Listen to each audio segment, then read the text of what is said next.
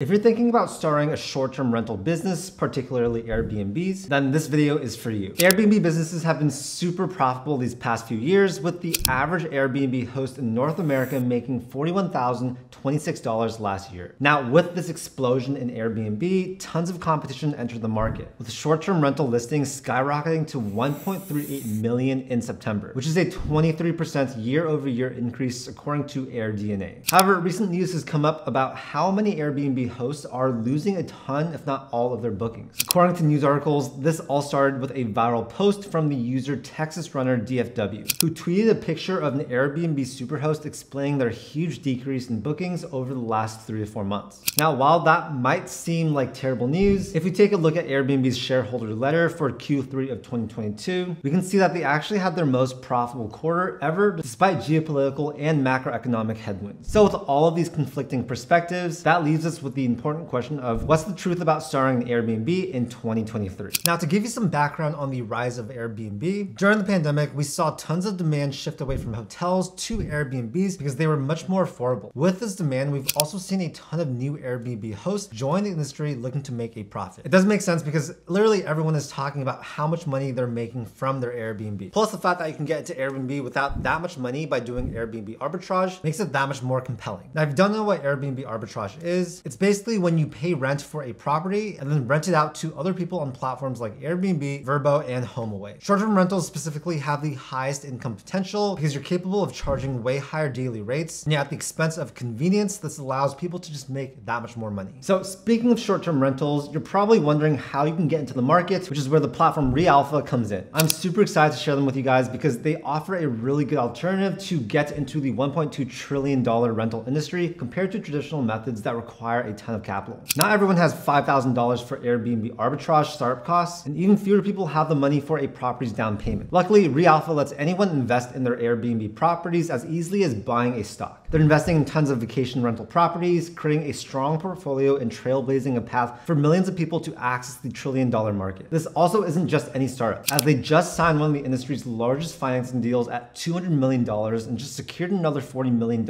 in property equity to acquire top potential vacation rentals in states like California, Florida, and Tennessee. So for a limited time only, they're giving my audience the chance to join as a shareholder in the company on the ground floor. And yeah, that kind of opportunity is typically only open to venture capitalists with a ton of money and connections. There are only a few days left for this offer. And again, this kind of opportunity doesn't come around often for retail investors. So don't miss your chance before they close their funding round on Thursday, December 8th. You can visit their website with the link below at invest.realpha.com/Charlie and get started investing in short-term rentals today. All right, so now that you're all caught up, let's talk about some of the reasons why we're seeing a decline in Airbnb bookings and profits overall. Interest rates right now are in the 6 to 7% range, which means new Airbnb hosts looking to get into the game will see their profits decrease by a ton for the first few years until they can actually refinance. Now that we're in a recession, we're seeing a lot less spending in the economy, which is actually very, very normal. This of course does create a lower ceiling for the amount of spending on travel. There's also high seasons and low seasons depending on the location of your rental and the destinations around it. For example, short-term rentals around ski and snowboarding resorts will go up during the winter and then fall off in the spring and summer. Rentals in the desert will go up and down depending on the weather in that area. For example, in Joshua Tree, bookings actually decrease a lot when it's super, super hot outside. Renters would just way rather stay when the weather is more mild. And of course, rentals in tourist destinations go up during holiday seasons and school breaks. In addition to the volatility of demand, travel plane tickets right now are getting really, really expensive, which could be lowering the amount of travel overall. Now, beyond these natural deviations, the only difference now is that because there's been a huge increase in competition, aka more Airbnbs being made, we're seeing a ton of people lose money because of the low season for most short-term stays. However, even with the increased competition and interest rates, you can still succeed if you want to get into Airbnb in 2023 and beyond. So now that we've talked about some of the issues and difficulties, let's move on to some of the strategies and tricks on how you can be successful at Airbnb despite this current recession. Tip number 1 is choose your Airbnb business model. And this is super, super important. There are tons of different strategies you can take to get to your goals, but here are the different ways that you can get into the industry based on price. First is a traditional Airbnb. This is very expensive and you have to buy the property. properties. Next is Airbnb arbitrage. This is less expensive, but you do have to have some capital to invest in and furnish the property that you actually rent. Then there's midterm and longer term leases and corporate housing. And after that, of course, we have reAlpha, which is the least expensive. Now, to get started with traditional Airbnbs, you need a ton of capital because you actually need to buy the property. However, you'd actually be able to take advantage of a ton of tax opportunities like cost segregation studies, which allow you to accelerate the depreciation on the home. I could talk about this for hours, but that would basically allow you to offset any passive income or even active income for certain people. Now, Airbnb arbitrage is less expensive because you don't have to own the property, but you still have to invest about $5,000 to $10,000 for things like lease costs, which would include things like your security deposit, furniture and decor, linens and cookware, listing photography and videography, cleaning services, and entity incorporation. So this is better for people that don't have a ton of cash for a down payment on a house. You also won't be on the hook for major property maintenance expenses because the actual property owner is responsible. You're basically just leasing from them. Now, of course, you can also do midterm, long-term, or corporate housing, but these won't be as profitable as short-term rentals that have high occupancy. Midterm is more ideal for busy people that want to go into the more set it and forget it Airbnb model. You'll host fewer people per year, there's less turnover, but it's still very likely that you'll make more than you would with a long-term rental. Same thing with corporate housing, which of course has more turnover than long-term tenants, but that still allows most people to make more money. So yeah, it's very important that you choose the right short-term rental business model. Tip number 2 is to choose a strong market. First up, we have national parks, right? People are already familiar with national parks, and most are already looking for Airbnbs to stay at near those parks. A couple examples closer to me are going to be Joshua Tree and Yosemite. There's also vacation destinations, right? Like lake towns, beach towns,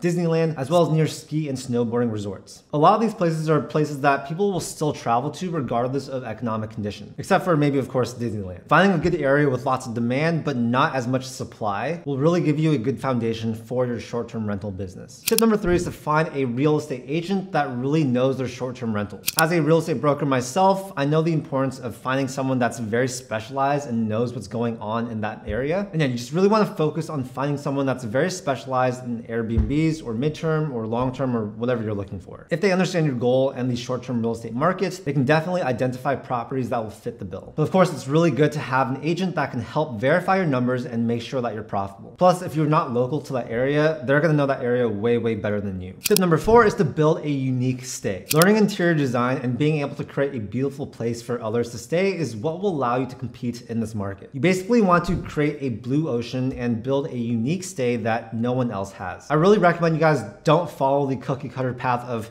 finding a property that is pretty ordinary, furnishing with some boring furniture, and yeah, just making it like all the other Airbnbs on the market in that location. When you do that, you're becoming a commodity. You're basically just competing on price, and it really makes it that much harder for you to get booked. A good example of a very cool Airbnb that is completely different than others is my friend Ryan's place in Yucca Valley. We actually stayed here. It was one of the best Airbnbs I've ever stayed at, and it really was because it's such a unique stay. There were no properties around it. We were on top of a hill. There are floor-to-ceiling windows with an amazing view of the city and mountains, and just completely different than all the other Airbnbs around that area. And yeah, that's why we booked it. Another great way to build a unique stay is through glamping Airbnbs. And the best thing is that this is actually much more affordable than buying a real property. The startup cost for a tent or a dome, along with outdoor living necessities like an electricity generator, seating, all that stuff, is much less than setting up an actual home. You can either buy land or lease it from the owner and negotiate a percent of your profits to them, and the owner can actually even help you manage the Airbnb. I mean, they're living on site, so it's perfect, and they can sort of help you refill the water, any firewood, help clean, and anything else like that. Really, the takeaway is that you can get really creative with your Airbnbs, and the more unique it is, the less you are competing on price. Tip number 5 is to save the profits and build a reserve. So it's really good to be conservative and have reserves for maintenance and other costs like property tax. Now, depending on where you're actually buying your short-term rental, a lot of the times, most of your money will be made in high season months. So what you really need to do is save the money and either reinvest or save it for the low seasons. This is my good friend Shelby Church, and she recently made a video about how she lost money with her Airbnb. Now, if your Airbnb runs into the same problems as her, you don't want to be in trouble because you spent all the profit, only to owe it all back in taxes and maintenance costs. Luckily, she's super smart. She saved the profits, as well as knowing the fact that it should do well in the long term. Even though it's called short-term rentals, it really still is a long-term game. So yeah, takeaway is don't expect consistent cash flow for the entire year. Some seasons are going to do a lot better than others, and it's really critical that you stack your cash during those months. So now let's talk about the good news. At the end of the day, even if the money coming in does not cover your mortgage, it's not always a total loss for yourself. Your total ROI can still be good if you own the property, even if the listing isn't making as much. Your renters are paying down your principal on the property, so you are building equity. Your house will most likely go up in value over time, allowing you to build more equity through appreciation. There's also tons of tax deductions and write-offs, for example, cost aggregation studies. And yeah, calculating the true ROI of a property is a lot more complex than a lot of people think. So is Airbnb still worth getting into?